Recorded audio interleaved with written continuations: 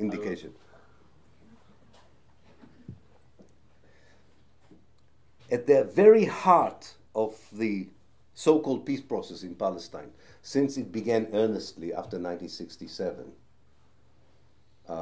and it even produced, as you know, some Nobel Peace Prize as well. I mean, it was really regarded as one of the most enlightened part of Western civilization, the effort to build peace in Palestine on the basis of partition.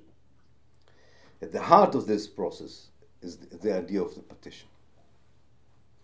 It first was offered by the Zionist movement to Britain, when Britain was still a mandatory power, in 1937. As you know, British policy between 1918 to 1937 was based on the assumption that both the settlers and the natives would be happy to bask under the imperial sun forever. Which is kind of a notion Britain had about many other people around the world, until they found out that, surprisingly, although everybody loved British theatre and literature and so on, they wanted independence from Britain, even the Indians. So, when the realization came that Britain would not be able to hold Palestine forever, and the Palestinians had revolted against the British rule in Palestine and its pro-Zionist policy between 1936 to 1939. The government in London was looking desperately for a way out of it. And they didn't have their own ideas, one should say. The Zionist movement was always very clever. And settler colonialist movements are very clever. They have to be very clever, because they need to convince everyone that something that never belonged to them is theirs. So they have to be alert all the time. They need to have a ready-made history, a ready-made claim. The native people are never able to confront it properly, because they don't know how to answer the question, what are we doing here? But the Zionists always knew the answer to the question, what are we doing here? So they were also always very alert to the problems in Britain in formulating an idea for a solution. So in 1937, given the fact that the Jewish community in Palestine, especially the settler community of Palestine, was only 1/3 of the population, they suggested to Britain that the best idea for a solution is to partition Palestine. And they were even presented themselves as a modest group of people. They said, we just want 1/3 of the country, because we are 1/3 of the population. And they also suggested that the rest of Palestine would actually be annexed to the new kingdom that the British have founded in Jordan. And they found a way of inserting their ideas into a British inquiry commission, the Peel Commission, that suggested the partitioning of Palestine. The same idea with a different kind of division of the geography came in 1947. Again, this time it was not Britain, it was the United Nations, a very young international organization with no idea whatsoever how to solve international conflicts. They haven't improved since then, one should say. But at least one can forgive them their problems in the first 3 years, the teething problem that they had. And Palestine was the real problem that they had to face. They had no idea how to solve the issue of Palestine. They sent a delegation under the name of UNSCOP, the United Nations Special Committee of Palestine, of people who have never been, not only to Palestine, have never been to the Middle East. And they came and they were lost for ideas. The Palestinians and the Arab states, anyway, boycotted the United Nations Committee. So the only people they were negotiating with were the leaders of the Zionist movement. And not surprisingly, the Zionist movement said to them, we have a brilliant idea for a solution. We should partition Palestine. It was very interesting that the Zionist movement in 1947 felt so secure that it actually suggested that 80% of Palestine should be a Jewish state. The people who came from Honduras and Canada and Australia felt, you know, from kind of a Western logical perspective, that even they understood this was a bit too much. And they went with the idea of parity. They said 50-50 more or less is a reasonable idea. What is interesting is what happened to us in the international community since 1947. We regarded the idea of partition as a very fair, just solution. And the moment the Palestinians rejected the partition, they were immediately framed as unreasonable, primitive people who are an obstacle for the advance of modernization and civilization in Palestine. This was a clever ploy of the Zionist movement, I must say. You have to give it to them. They come to someone's homeland with this fabricated idea that they used to live there 2,000 years before. And because of that, they have a right, at least to half of the place. And anyone who rejects it is the irrational person, is the primitive person. Whereas actually the hallucination is this idea that I can knock on someone's door in Bristol and say, excuse me, I used to live here 2,000 years ago, please give me 2 of your rooms. And the next day I come with a local policeman, and the local policeman says to him, you know, here he is, he has the Bible, he's right. Bristol was his 2,000 years ago. Why are you not giving you half of the building? That this at all played a logical role among policymakers is fascinating, but tragic at the same time. And this was something that was built into the peace process later on. That if you do not agree to a partition, then you don't understand the essence of the conflict, and you are not working for peace in Palestine. Because what partition did, as an idea, it claimed almost immediately that you have 2 national movements with equal right to the place. Not a settler colonial project that is trying to get rid of the natives, and definitely after three generations of settlers has to reconcile with the natives and find, like in South Africa, a way of living together. That was not at all the direction of the peace process. The direction of the peace process was the just solution of partition. As if native people in the right mind would agree that the best way forward is to give up 50 or 60 or 70% of their homeland for the sake of peace. It is not surprising that certain Palestinian leaders and diplomats and so on eventually internalized this discourse. You only have to read Frantz Fanon to understand that colonized people unfortunately do this. After a long time of colonization, you begin to internalize the logic, the perception, and the language of the colonizer. And you start talking about partition as if this is what the Palestinian national movement was all about. And you start to regard it as the absolute project of liberation.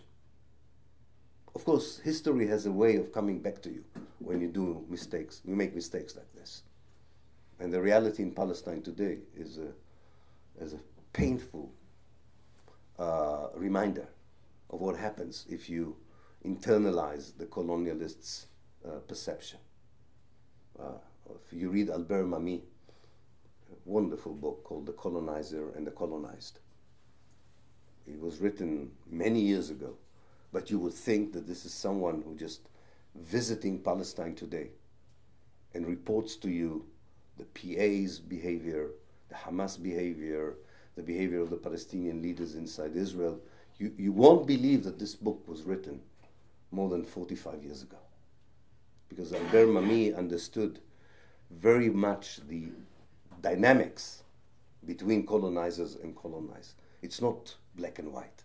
It's not simple. There is a certain way in which the colonizer forces you to seek survival by being very harsh and very cruel, that genuinely you cannot blame the colonized when survival becomes more important than a solution. And that's what Israel is banking on. that the more the destruction would, the more it deepens the destruction, the more the Palestinian would internalize the Zionist logic that Palestinian presence in Palestine is a concession the Zionist movement is willing to give to the native people. And Israel will define on which percentage of the land they can live and how can they live on that percentage. That this is the colonizer's dream or vision is not surprising. What is surprising is that the international community framed this Zionist vision as a peace plan. And some of the most intelligent people in the world, some of the best politicians that the West and Europe has to offer, are talking with this logic as if this is the only way forward. They would brush aside anyone who would talk about decolonization, a one-state solution, equal rights to everyone, as best as a hallucinator, as worst as someone who wants to destroy the state of Israel. Even some of the best friends of the Palestinians, like Norman Finkelstein and Noam Chomsky, have internalized this logic in a way which is very surprising for people who are so sensitive, so bright, such intellectual towers. It shows you how successful this project of misframing, as I call it, has been. And I'm not talking about the Palestinians, again, who internalized this as well. Now let me finish by saying that I'm not a naive person.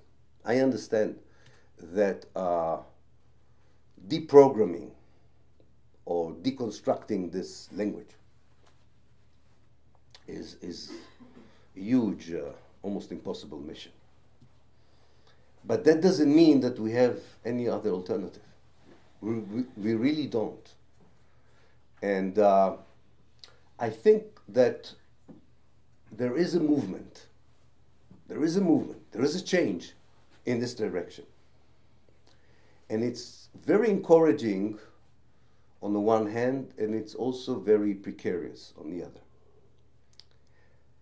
Maybe it's natural that the political elites, wherever they are, whether it's in the United States, whether it's in Russia or China or Europe or in the Middle East itself, maybe it's not surprising that the political elites themselves will never come up with a new idea.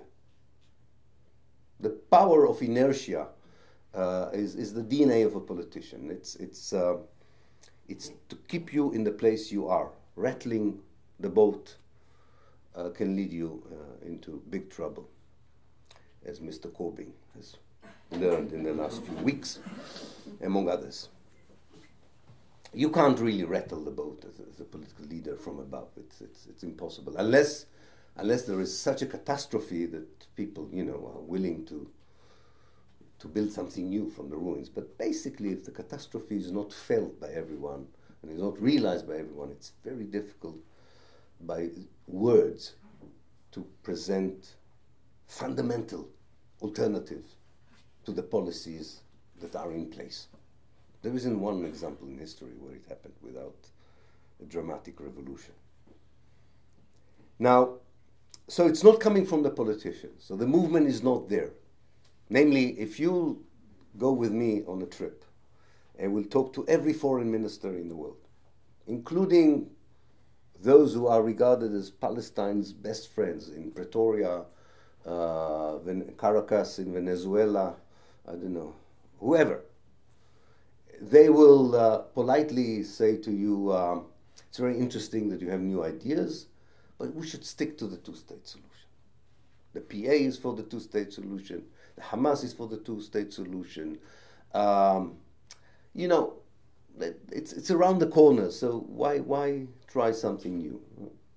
You can tell them that you think that the corner that they're talking about is not on earth, but that never would convince a politician to look elsewhere. So it's not coming from the political elite, but it comes from two very important groups.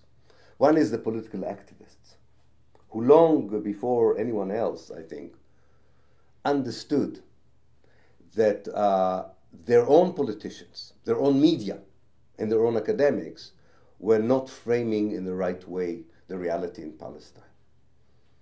And it began by students, for instance, in universities who decided to organize in a focused way the struggle for Palestine within the Israeli apartheid week.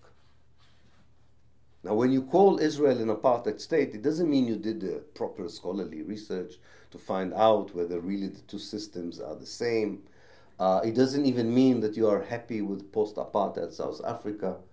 It means, more importantly than anything else, that you are looking at the Zionist movement as a settler colonial movement that is using means which are very common among settler colonial movements. If they don't genocide people, they segregate them, they dispossess them, they ethnically cleanse them. There isn't one settler community who said to the natives, let's build a democracy together. There isn't such a case study. What can you do? There isn't. Zionism included. So when you call it the Israel Apartheid Week, it means that you have a very different perspective on what the conflict is all about and what is the way forward. And if you adopt the same tactics used by the solidarity movement with the ANC against the State of Israel, the BDS, the boycott, divestment, sanctions, it means again that not only that you found something that you think can be very useful and effective. In fact, it's not yet effective at all. As you know, the BDS has not changed a bit any reality on the ground. The occupation is worse every day. The colonization is worse. The BDS did not succeed in changing the reality. But that's not what is important about the BDS. What is important about the BDS is, again, it conveys the message that the activists are not analyzing the reality in Palestine in the past, in the present, and in the future, the same way as the political elites do, the same way as the diplomats do, the same way as the mainstream media does. And that's what's so important about talking about boycott, divestment, and sanctions. Of course, hopefully it will be also effective. We have to give it time. It's a young movement, and we may see the results on the ground. We don't for the time being. But it may work. It may work. But for the time being, it's important because it's a new language. It really is a new language.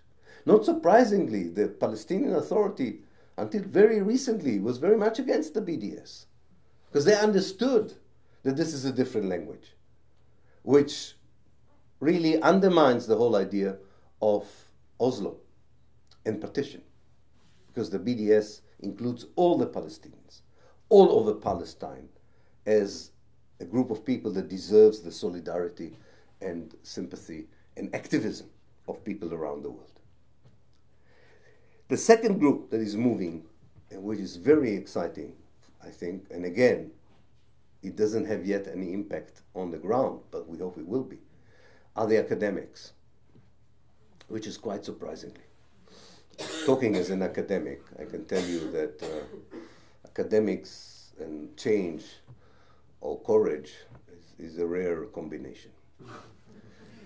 But in the case of Palestine, they have, in the last few years, adopted the settler colonial paradigm for Palestine, insisting, not all of them, of course, but quite a few and important academics, insisted to rewrite the history of Palestine, to rewrite the political analysis of the reality in Palestine from the settler colonialist perspective. And it's not surprising when we organize a conference on settler colonialism at the University of Exeter, the pro-Israeli forces in this country did all they could to try and stop a very marginal, small conference we had in Exeter. They understood fully and rightly from their perspective what is the significance on a conference that is academic, purely academic, sanctioned by the university, and is willing to apply the paradigm of settler colonialism to Israel. The Board of Deputies described it as something which is akin to a meeting of Nazis. Another Jewish group said that this is anti-Semitism of the worst kind. They don't know what settler colonialism is, by the way, but they heard the word colonialism. and that trigger in their mind something which I think they always knew, especially the Anglo-Jewish community, always knew that their unconditional support for Israel is a conditional support for a human project that anywhere else in the world would never receive their support. They would never support apartheid in South Africa. They would never support oppression in Argentina and Chile. They would never support genociding people elsewhere in the world. And yet, when it comes to Israel, they forget all these very important moral precepts that direct their point of view. So when academia says, professionally, we are dealing with this, is this mine? Oh my God. I don't think so. I think yes. Oh my God. Turn it off. Do you have some I've shakers with here? two, okay. Turn it off. Yeah, turn it off, turn it off. Yeah. Sorry. Okay, sorry.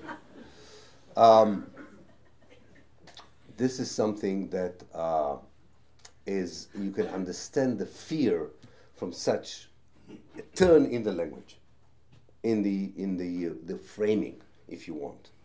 The conference, by the way, eventually took place. And I think this will eventually lead, and this is where I started and this is where I will end, this will lead to the inclusion of the Palestine as a case study in courses on colonialism, in textbooks on colonialism, maybe in encyclopedias on colonialism, or in the entry on colonialism, and so on. And maybe this kind of joint effort from below, by academics, by activists, would begin to change the way the reality is framed from here, at least. Again, this cannot by itself, of course, change the reality on the ground. Palestinian unity, American policy, struggle from within the progressive Jewish community inside Israel are all very important. But I think that they need a cement, they need something to keep them together. And that kind of cement is in the power of the pen, not the power of the sword. As the famous adage says, sometimes the pen is mightier than the sword. And I think that we should do our best where we can change, because there are some areas that we are unable to change things. So I think I'll stop here, see whether it's an urgent call, and then answer your questions. Thank you. Thank you.